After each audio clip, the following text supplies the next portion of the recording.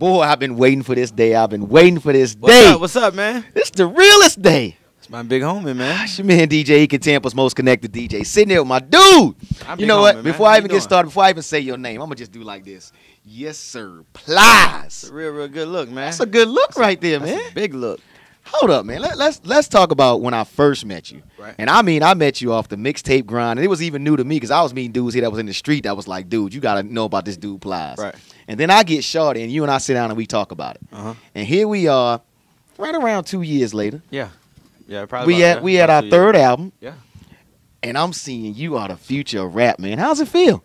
It's a blessing, man, Eek, man, for me to come from where I come from, man, and continue to push forward. Not be perfect, man, but right. Understand the game that I'm a part of, bro. I try to position myself on a strategic level, should I say, to make sure I make more right moves than wrong ones. And for me, I approach it from that standpoint. I know I ain't perfect. I know a lot of times I'm going to make they always say you smarter the second day. Right. So some of my decisions I've made over the course of my life haven't been the best, but at the same time, I think they help mold me to the person that I am now. Right. Man, and before I even get into the album, man, and when we first talked, you were real big on, you learned a lot when you first started going into the meetings with SlipnSlide and Atlantic. That was a lot different from how you and your crew did, you know, the first mixtape grind and that sort of thing. What's the biggest thing you learned, like, over these past, and we'll just call it 18 to 20 months? The importance of knowledge and information, man. For me, I think the biggest plus in my life has been going off to school on a football scholarship. Right. And really understanding what life was really about. Like, to be around other coaches that I probably would have never had a chance to do if I just would have stayed in the streets. And for me, the importance of diversifying yourself, man, I think that's the biggest thing that I've taken from my situation, because at the end of the day, I understand how powerful information and knowledge really is. So for me, I think my biggest plus, man, is to understand what I endured through the few years I actually stayed in college and had my street thing going. And I think those two things help groom me into the person that I am right now, that allows me to know when I'm being BS'd or not. So I think that's probably the biggest two key components I like to say to my situation. Right. And now we right here. We are right here. Yeah, we done did them other two already. Yeah, we done done them other two. And don't be clear. Be clear. I'm still walking in clubs right now, and you are the club and Friday, and you know them still heavy in the club right now. Yeah. Both of them. So you know it ain't like, you know, we was like, please give us something new, because we not playing those. Nah. So but we here now. We here. The realest. The realest, man. When you went in to make this joint, what was your first thought? Actually, I didn't go straight in just to make that album. Like, I never stopped recording. Actually, I got a situation.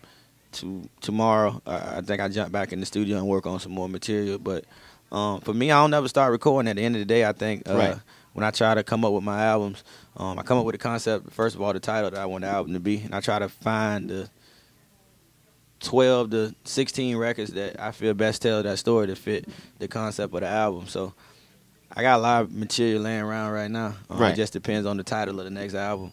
And I try to pick records that actually embody the name of that album. So I like talking to you because maybe we just got a connection because we like short dudes or something. But you know, speaking of the title of the album, the one thing that is in common is the word "real" is somewhere in each title. Yeah. And how important is that to you? That's huge for me, man, because I think that's the biggest accomplishment for a street cat that you can ever achieve. I think being a dope boy, that's kind of easy to become. Being a killer, that's kind of easy to become.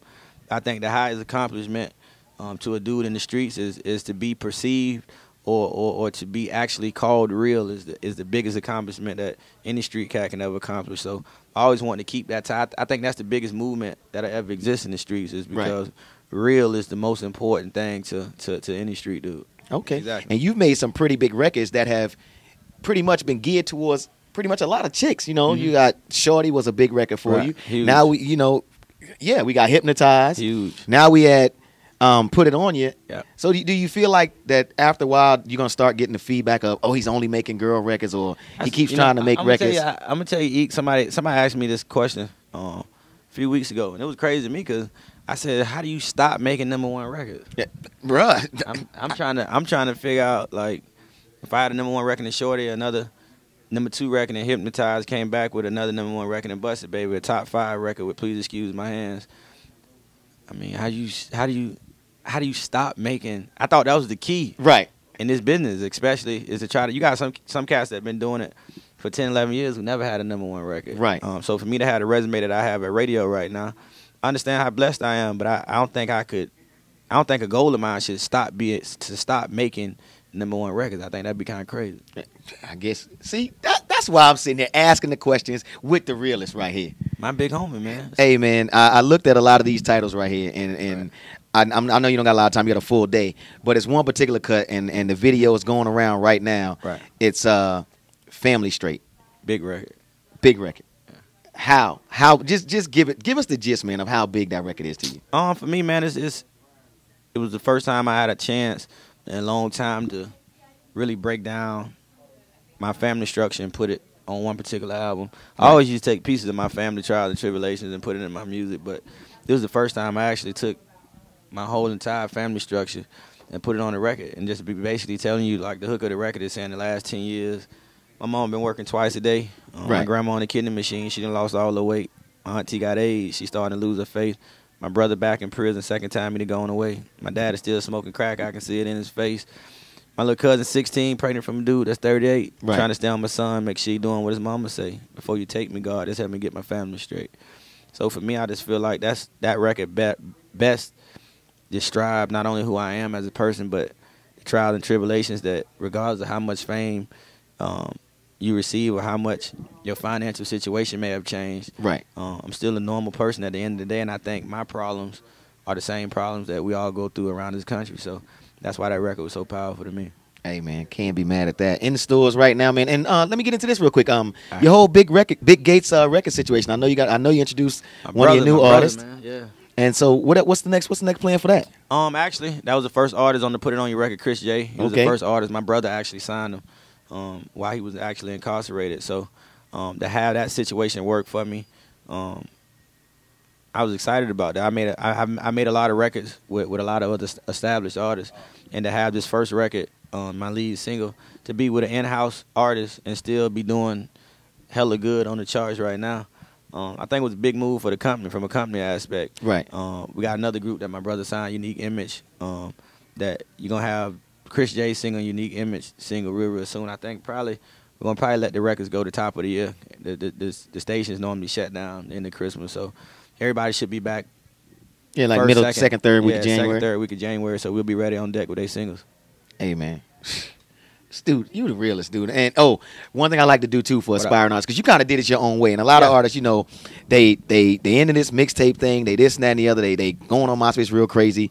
The way you did it, you kind of just came in and you had your own lane, and you kind of been in that from day one. Give me a piece of advice, man, that I could give to these aspiring artists out here that they look at Plies like, I could do what he doing. I'm doing something wrong. I'm missing something.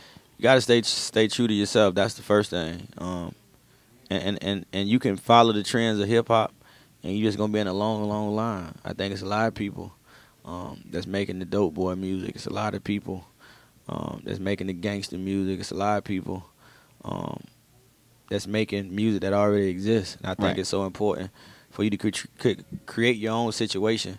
I think there's so many problems in the world, man, that people want to hear about. Right. And I think anytime you can have enough courage to step outside of what you already seen done and work before and create a whole new lane for yourself, I think that's the fastest way to get recognized, seen, and heard. I think anytime you're doing something that somebody else is already doing,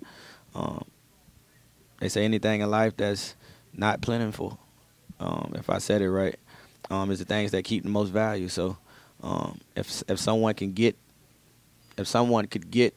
hold to a particular product and it's easy to get your hands on it, it don't hold that much value. I think anytime you create something that people have a hard time getting their hands on, it's always going to be more worth in that situation. The homie Plies, man, the realest in stores. Get your copy right now, homie. That's how we do it, baby. Man.